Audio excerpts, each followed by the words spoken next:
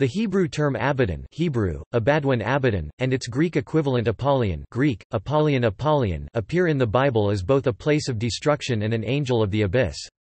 In the Hebrew Bible, Abaddon is used with reference to a bottomless pit, often appearing alongside the place Sheol, meaning the realm of the dead.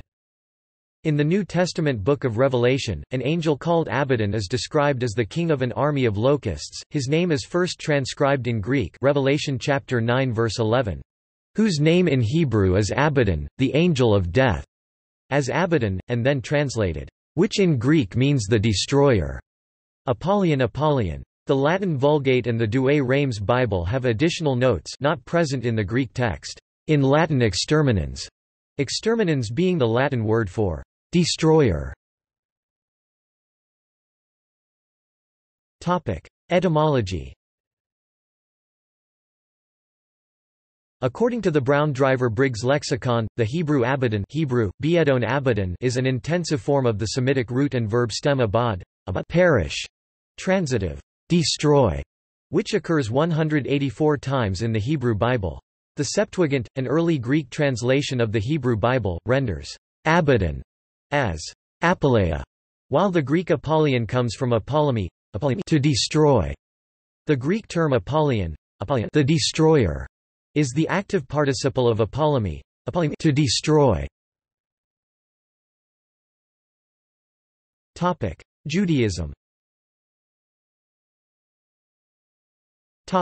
Hebrew Bible. The term Abaddon appears 6 times in the Masoretic text of the Hebrew Bible. Abaddon means destruction or place of destruction, or the realm of the dead, and is accompanied by Sheol. Job chapter 26 verse 6, the grave Sheol is naked before him, and destruction Abaddon has no covering. Job chapter 28 verse 22, destruction Abaddon and death say. Job chapter 31 verse 12, it is a fire that consumes to destruction Abaddon. Psalm chapter 88 verse 11, shall thy loving kindness be declared in the grave Sheol, or thy faithfulness in destruction Abaddon? Proverbs chapter 15 verse 11, hell Sheol and destruction Abaddon are before the Lord, how much more the hearts of the children of men. Proverbs chapter 27 verse 20, hell Sheol and destruction Abaddon are never full, so the eyes of man are never satisfied. KJV, 1611. Second Temple era texts.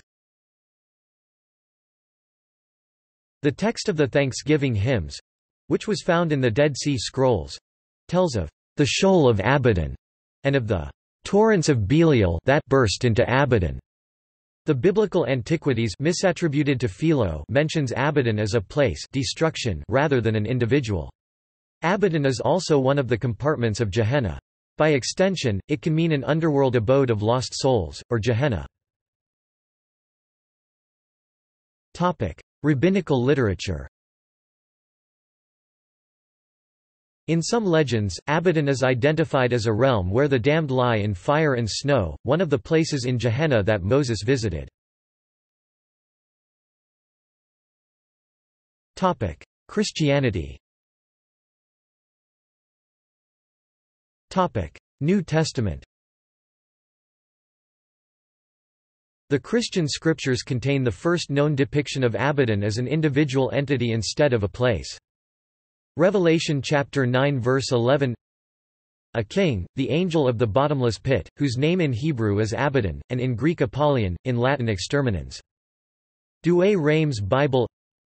In Revelation chapter 9 verse 11, Abaddon is described as destroyer, the angel of the abyss, and as the king of a plague of locusts resembling horses with crowned human faces, women's hair, lion's teeth, wings, iron breastplates, and a tail with a scorpion's stinger that torments for 5 months anyone who does not have the seal of God on their foreheads. The symbolism of Revelation chapter 9 verse 11 leaves the identity of Abaddon open to interpretation.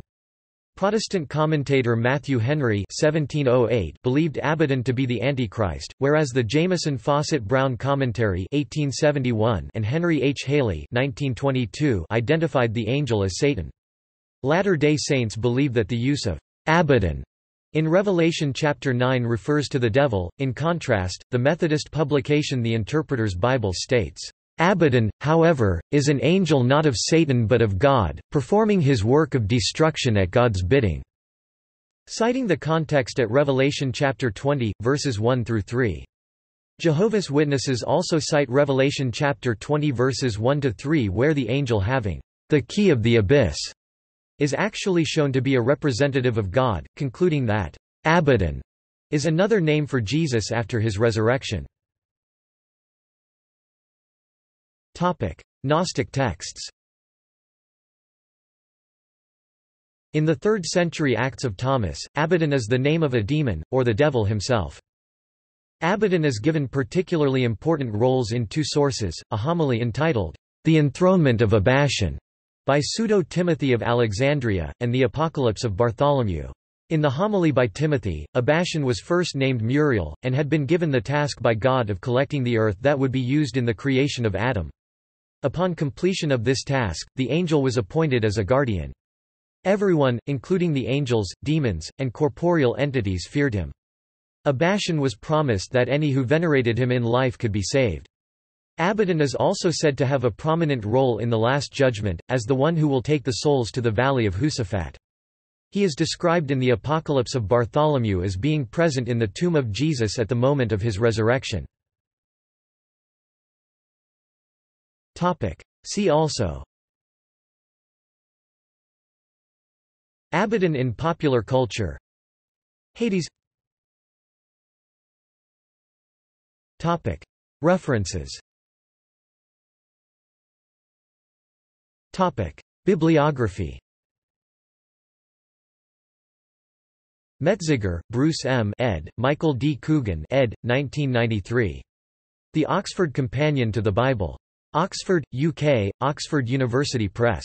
ISBN 0-19-504645-5, CS1 maint, extra text, authors list link Haley, Henry H., James E. Ruark ed., 2000. Haley's Bible Handbook. Grand Rapids, Michigan, Zondervan Publishing House. ISBN 0-310-22479-9, CS1 maint, extra text, authors list link MacDonald, William, Art Farstad ed., 1995.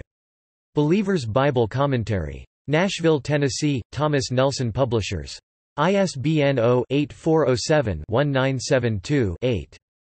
CS1 maint, extra text, authors list link.